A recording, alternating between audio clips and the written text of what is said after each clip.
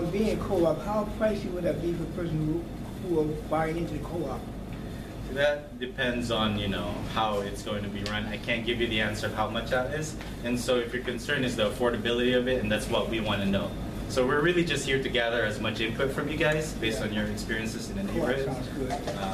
I'm a businessman, and it seems to me that the most complicated possible thing to do would be to have a food co-op. You have to have a board of directors, responsible people. You have to have some kind of source of capital where maybe you could get a grant from some Charles Schwab, something like that. But I think Marvis has got a good idea. I mean, obviously you guys should maybe try to touch base with Safeway about the for-profit slot in case that is something that moves forward. It just seems like we have a lot of grocery stores now, and the Trader Joe's also moved in. I'm not having deja vu because this is not the only project that's taken 10 years, like the BRT out in Van Ness. Definitely was at meetings with people who've probably gone on to their reward and talking about what we're going to do with this parking lot that's been vacant since the 1906 quake. That's what he said 10 years ago or so.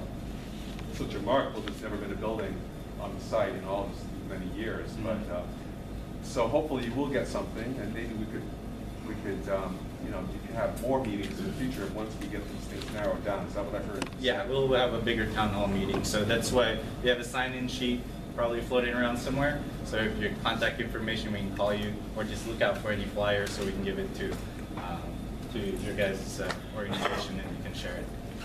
So that's what a market is.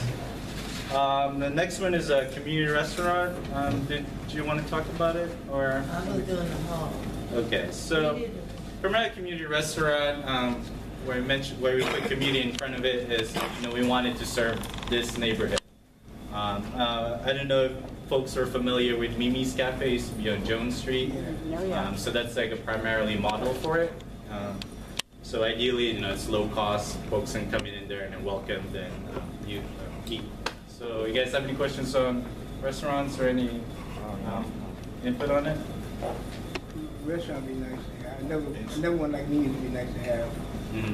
I think that's kind of the spirit of the community, because you actually have an expert who would eat and then you actually enjoy it without paying a whole lot of money for it.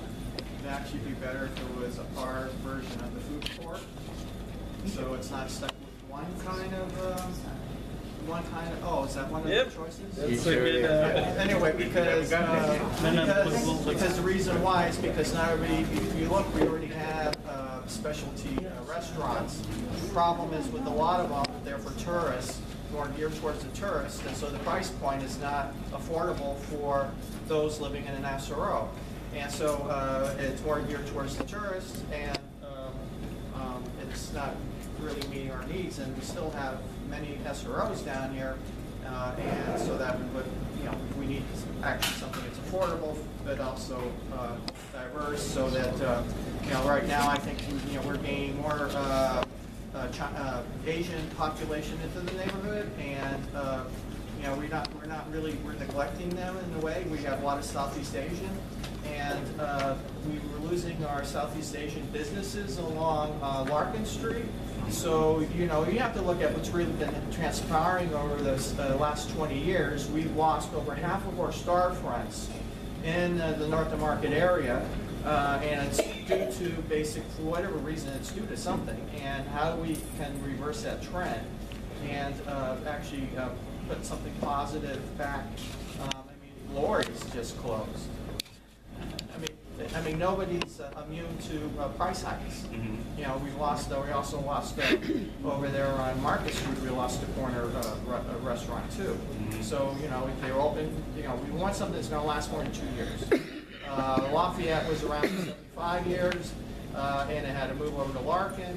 And Mimi's is not reopening because of problems of permits. So, it'd be great to have another Mimi's, but we already have somebody trying to move into Mimi's, so we shouldn't be duplicating somebody else's dream to open up a restaurant. We should be putting something that's different into our neighborhood that speaks to the ability of TNDC, which is to say, well, we're a leader of this, that, and the other in our neighborhood, and not to duplicate something that some of the smaller businesses already are doing. So that should be our main goal, is to do something where you can all be proud of, a project where you can stand behind is saying, well, this sounds like something this neighborhood can actually support, and it's not duplicating any of the other existing businesses. Because once you get into duplicative businesses that already exist, then that's your competitor. Mm-hmm. We already have like a lot of barber shops. I mean, I just give you look at you walk around what we do have in the neighborhood and then what we don't have. And what's closing in our storefronts because of whatever reason. So how do we keep some of those kinds of businesses back into the neighborhood and keep all our storefronts open, particularly at nighttime? We need stuff, so I would like to see a business that's open up until at least 12 midnight. Okay. I mean, it doesn't make some, Mimi's closed at 5.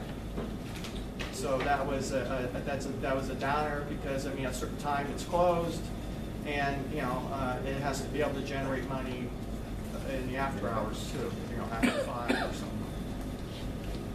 May I say that there are still 3 restaurants, you mentioned them, that were open, and all of them was accessible to food. You could not otherwise afford to have a good meal.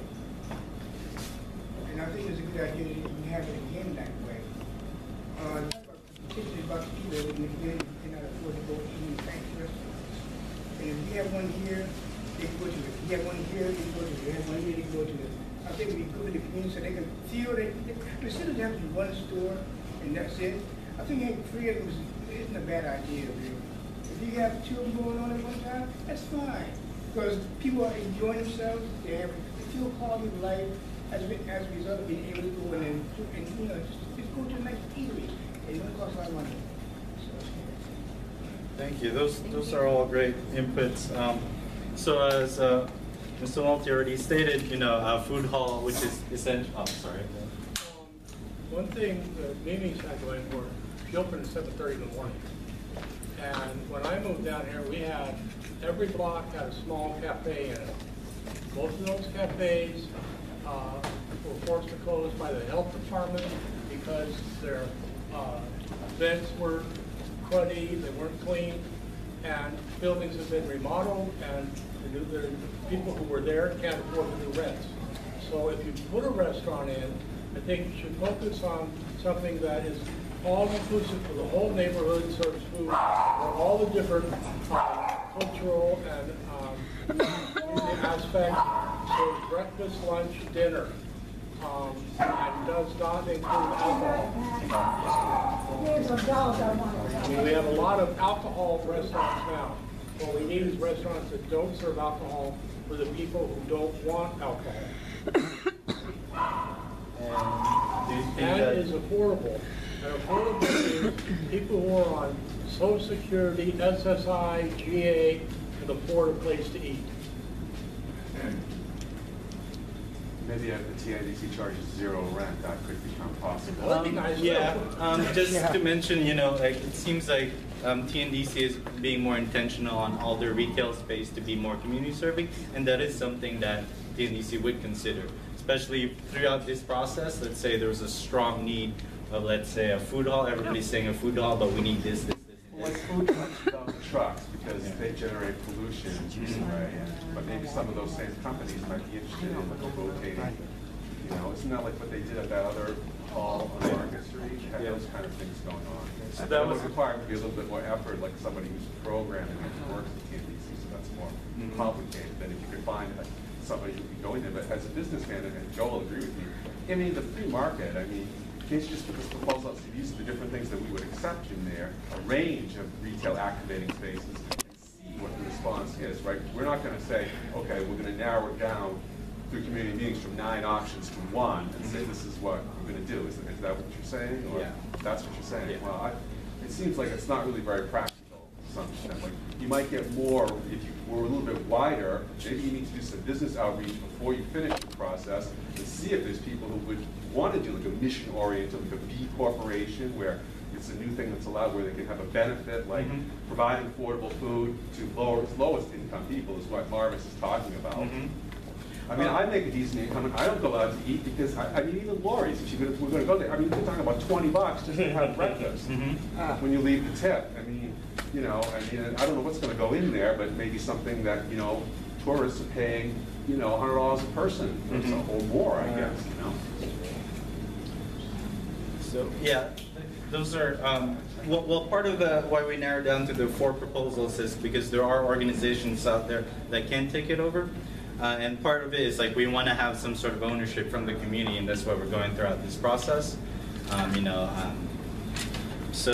but yeah, those are all good points. But Deborah would like to talk I would like about to food hall? just explain to you about the food hall. This is just one of the food proposals. A food hall is where you can have several different vendors. It's similar to a food court. that you would say. So we could, so the camera could. Sorry.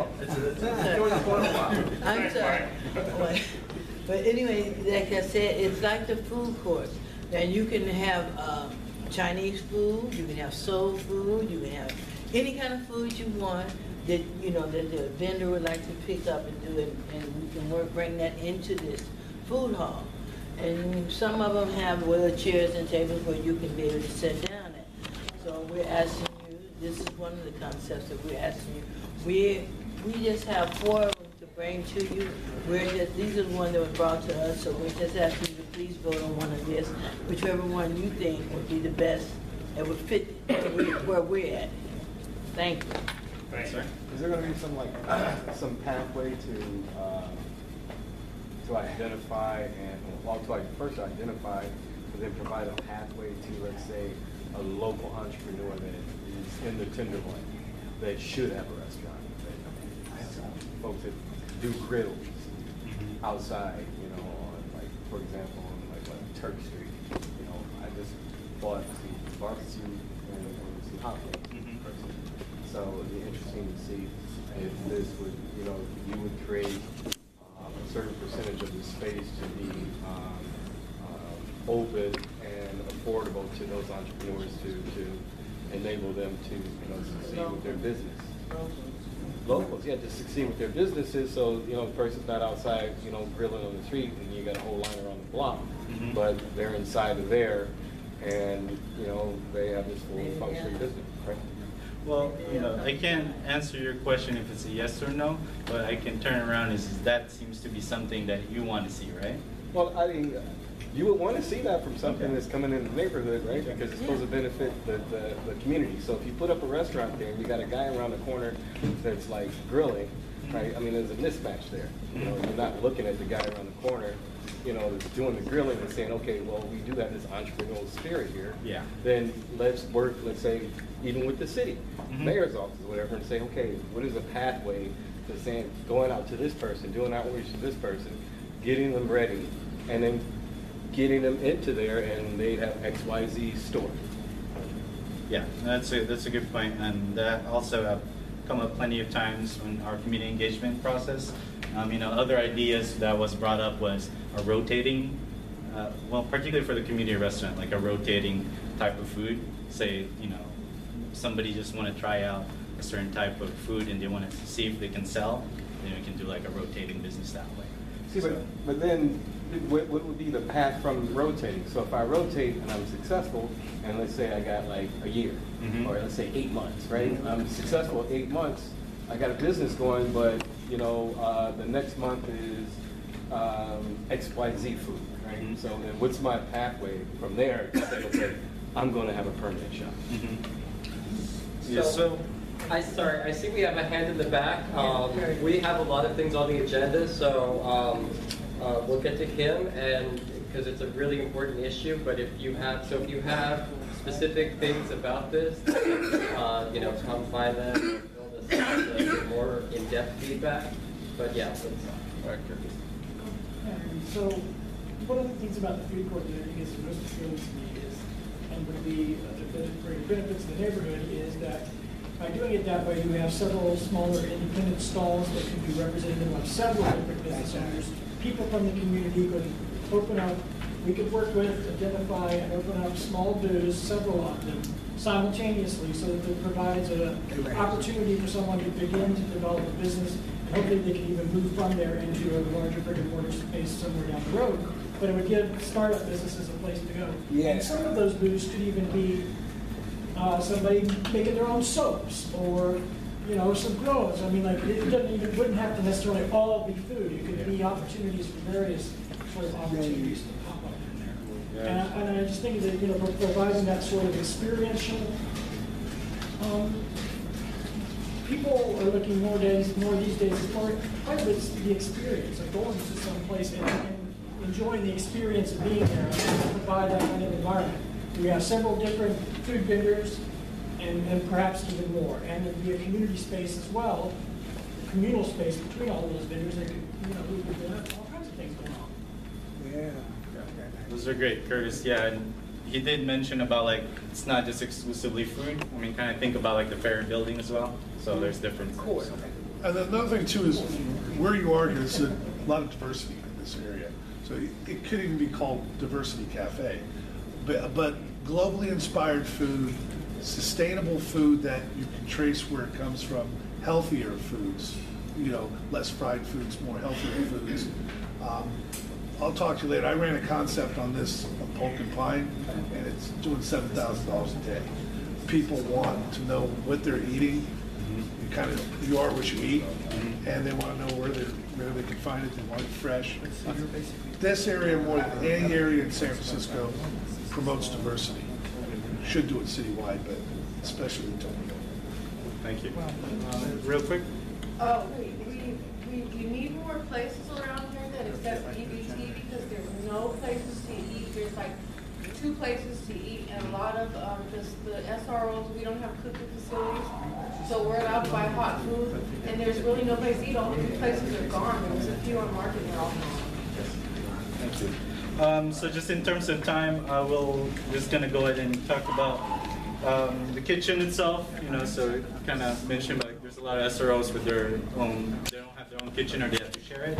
So this particular one is another proposal where you have a kitchen with restaurant-grade equipment that folks can come in and use. Well, there's 2 options on it. So Matthew, do you want to talk about both that options? Yeah, well, one of the options would be just a community kitchen, and that's for the folks in the community. Like you were saying, there is a lot of SROs without kitchen space, so it will provide a clean space with all the utensils and things for the community to use.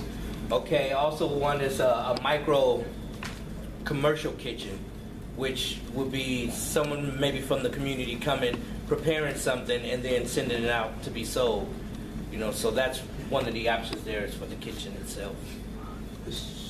Sounds like, what you call it, when you send in meals or catered it, like a catering station. It could be a catering spot, a good model in terms of a commercial or community commercial kitchen is La Cocina in the Mission. So, I can't remember mentioning it, but in terms of some folks might not know the know-how in terms of starting their own food cart, for example. So organization like La Cocina can help them, go through the process of finding the permits, food handling certification, and all that other stuff. How many people does that actually serve? I mean, in terms of, I agree with the work they're doing is great work, but in terms of how the impact on the neighborhood-wide, how many people are actually benefiting from that particular example that you used? I'm just curious. I don't know. I mean, it might be a lot. I just don't know. I don't know. I can't give you a number for it. So. Problems you might have, which we probably run into, is something that nearly shut down the church's kitchen over on Jones Street, cleanliness. Because if you're going to have a kitchen, you've got to keep it clean. And people who come in and want to cook a meal may want to leave and leave it a mess. Then you have to have a cleaning crew come in, which costs funds you may not necessarily have. If you do a community kitchen setup, you have there again, you have food storage, you have all kinds of things that have to meet code. Right. And if you don't meet code, the city can close you down. That's why half the restaurants you're talking about got closed down. Yeah. Probably couldn't even upgrade the building. Because I think we need to move on. Did you want to wrap it up? Wait, one more second. Okay. So a lot of these are all great. Again, the town hall meeting would be the best spot to get more into those details. So what we'll do real quick is just do a show of hands in terms of each one of these proposals you'd like to see. If So let's go ahead and go with a kitchen. If everybody who thinks the kitchen would be the best use of that retail space, please raise your hand.